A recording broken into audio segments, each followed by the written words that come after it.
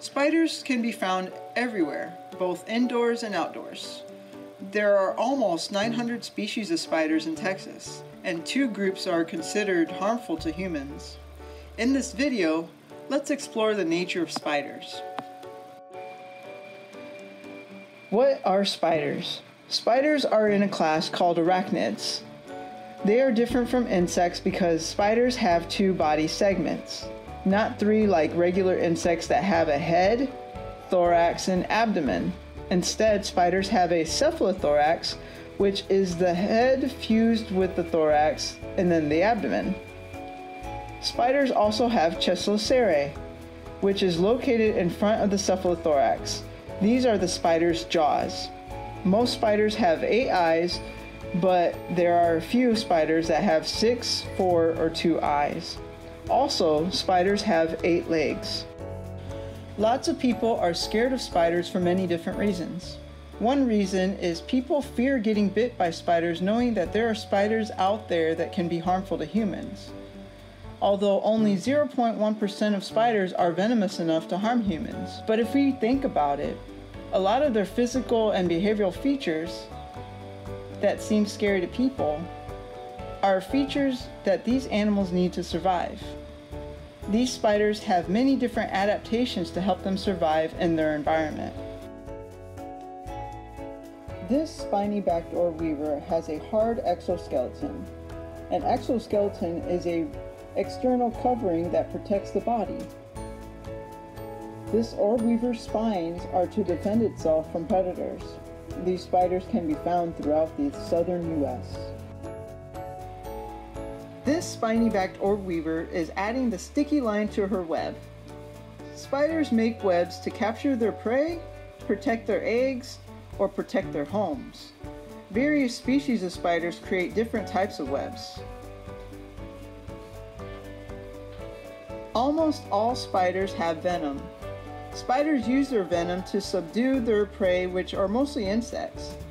Only a few spiders have venom strong enough to harm humans, like the black widow and the brown recluse.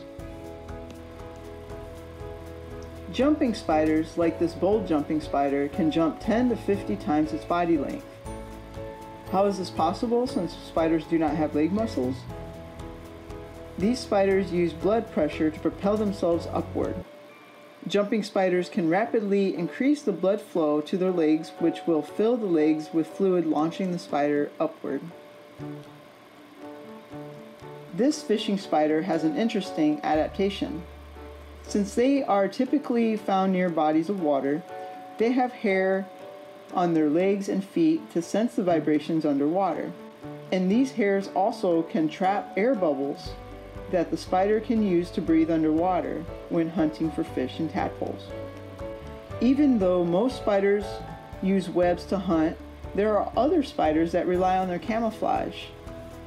Like this crab spider. This spider stays hidden until it sees their prey and quietly gets closer to ambush the prey. Other spiders rely on camouflage but are also active at night. Let's see if we can find one. To look for spiders at night, try spider sniffing.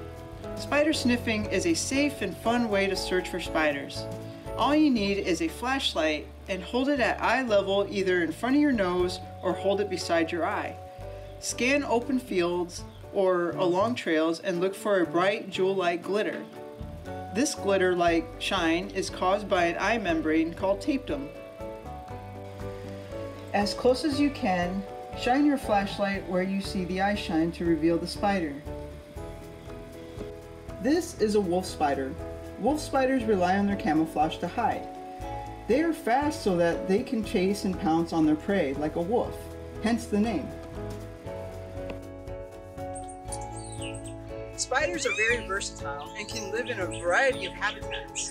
Their adaptations kept them thriving for 400 million years. And will continue to do so as new species of spiders are discovered every day. Thank you for watching, everybody, and if you like this video, let us know. Like us on Facebook, and remember to subscribe to our YouTube channel. Also, if you want more information about the Edinburg Scenic Wetlands and World Birding Center, check out our website at edinburgwbc.org, or you can give us a call at 956-381-9922. Thank you, everyone. Have a great day. Bye.